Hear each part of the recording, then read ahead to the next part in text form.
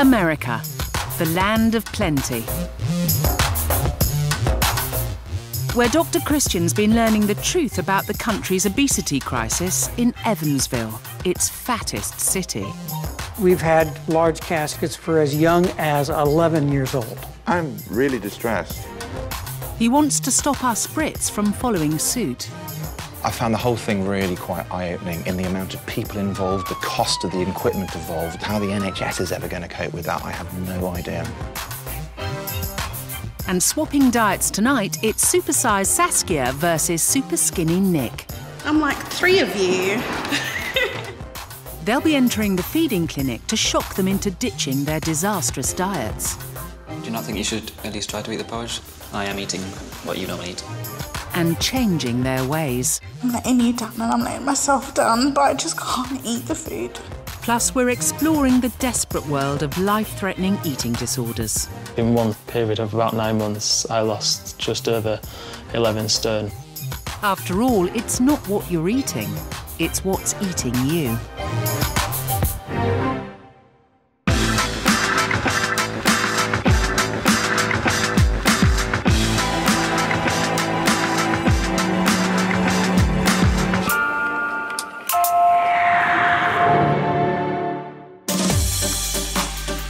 Britain's getting bigger. By 2030, it's predicted a fat 40% of us will be obese. But across the pond, Evansville, Indiana, is almost there. Do you think this problem's getting worse? Yes. The patients are sicker because of the obesity. They require more frequent hospitalizations. Over the past 6 weeks, Dr. Christian's witnessed the devastating impact obesity has had on the city and heard that some residents are reluctant to change. I don't want to do any of it, sorry. Health isn't important. No, it is. I just don't want nothing to do with it. But not here. According to the Gallup poll, which named Evansville as America's fattest city, 37.8% of the population are obese. With a fast food joint on every corner, it's easy to see why. A study reports that in the US, portion sizes offered by fast food chains are 2 to 5 times larger than when first introduced. And the average American spends $500 or £313 a year on fast food. Scarily, us Brits spend more, shelling out £365 each on junk food. Why do people eat out so much? I think convenience. You get off work, you know, nobody wants to cook. It's a lot easier when you have more restaurants per capita than any other city. I'm sort of investigating why Evansville has got this accolade of America's fattest city. What's going on there? What are your thoughts? Well, that's a good point. I would say that probably people just eat too much. Eating is really portion, is everything's too big. Portions, yeah. It's, and, you know, you've got to use some control sometimes. Dr. Christian wants to find out for himself what the people of Evansville find so hard to resist. So what's kind of the most popular dish here? What do people really choose most? Our pulled pork and our barbecued ribs. Can I try some? You sure can. Whoa, okay. They are the biggest, baddest baby backs in the business. You've said it. In a rack of ribs this size, with coleslaw on the side, you're looking at a massive 2,300 calories. Although I don't really want to admit it, this is really good. But it is far too much for one person. The number of calories in this is phenomenal. And if you're eating this sort of thing regularly, then this is definitely going to make you pile on the weight. And with so many places serving up the same kind of fat-laden feasts, there's a lot to tempt the people of Evansville. So where do they seek redemption?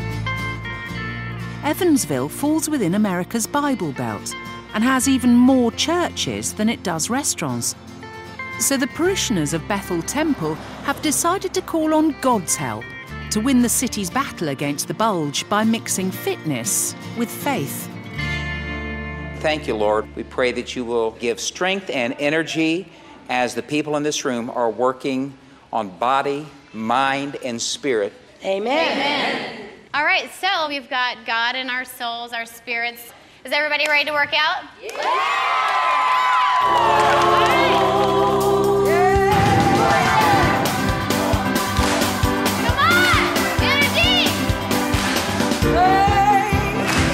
Use your own plates here.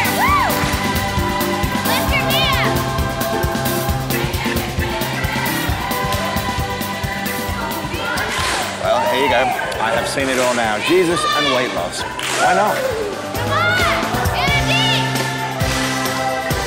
We're doing joy jumps, we're doing power praises, prayer arms like this. You're looking up to God. We feel that God can empower you to do maybe more than what you would have been able to do otherwise. What do you get out of this? Helping me lose weight. Why the gospel and the weight loss? How do they work together? Because God's there helping you get through it. I like the fellowship. I want to be healthier, and they don't judge you for being overweight, and they encourage you, and they're with you every step of the way. Lift your knee up.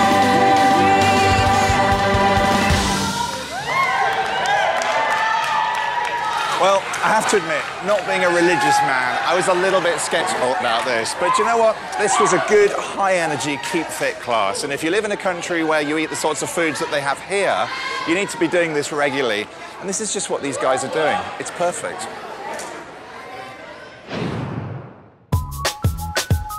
Back in the UK, Dr. Christian's waging a war against weight on both ends of the scale. He's gathered all 8 Supersizers and 8 Superskinnies under one roof. They're getting some shock treatment by facing their opposites before they go into the feeding clinic to tackle their own bad habits. And tonight, Dr. Christian's chosen... Saskia, I'm going to pair you up with Nick. Hi, Saskia. I'm like 3 of you. I would like to lose about 3 stone. I want 3 stone, so I'll trade you. Yeah, that would be great. Saskia's diet is dripping in fat, whereas food scientist Nick won't eat anything unless he's analysed the fat content first. I think I'm going to have my work cut out for me teaching these two about food. Saskia Roberts from South London is only 23 years old, but already her weight matches her age, and that's down to a love of one thing. My favourite type of food is Caribbean food. I like jerk chicken, curry goat, rice and peas, patties, macaroni and cheese, fried chicken. I like Caribbean food a lot. Caribbean food has a lot of flavours, a lot of seasoning. It's delicious. So delicious, in fact, that one serving is never enough. At lunchtime, I'll probably go back for second. At dinner time, I'll probably go back for second. If there's some left, I'm always tempted to go back and have more. I don't know when I'm full. I think I do eat 3 times what an average person would eat. But eating for 3 is having an effect on mum of 1 Saskia. My weight's stopping me from doing a lot of things. I'm just not fit enough to be running around after a 2-year-old in the park. I don't like the way I look when I'm chasing him around as well. Oh, very relaxing. I kind of feel people look at me and judge me, and they kind of think, you know, how well are you looking after your son at the weight you are? But Saskia's not only being judged by strangers. I don't like the way I look. My arms, my legs, my bum, my chest, everything. I don't like my body at all. I have moments where I just sit down and cry, and I think about all the things I want to change, and it seems like such a big thing. And there's more than just vanity driving her desire to change. My family have a history of high blood pressure and diabetes, and it's like I feel like I'm just a sitting duck waiting for it to happen.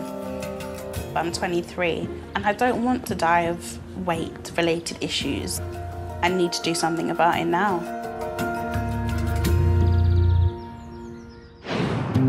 At the other end of the scale, 25-year-old Nick Harvey from Cardiff weighs in at just 7 stone 12 pounds.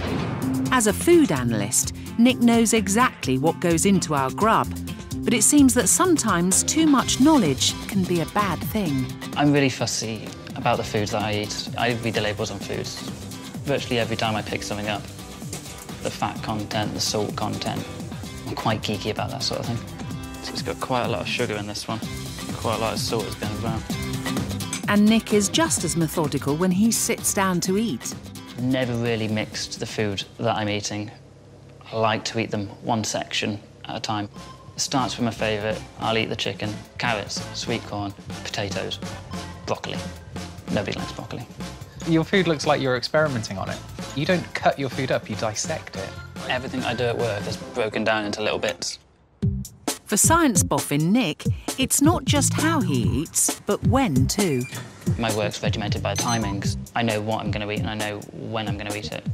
I have my porridge every day at 10:40 a.m. Lunch is always at 1 o'clock. 2:45, there's always a break, and I usually snack on an orange. My vice is oranges. I eat a lot of oranges. But Nick's super low-fat diet and picky eating have taken their toll on his body. I see, like, my knobbly knees, like, my elbows, parts of my ribs and stuff. I've always wanted to be bigger than I am, rather than a skinny, twigglety boy. I control the food that I'm working with at work. I'd rather it not be able to control me.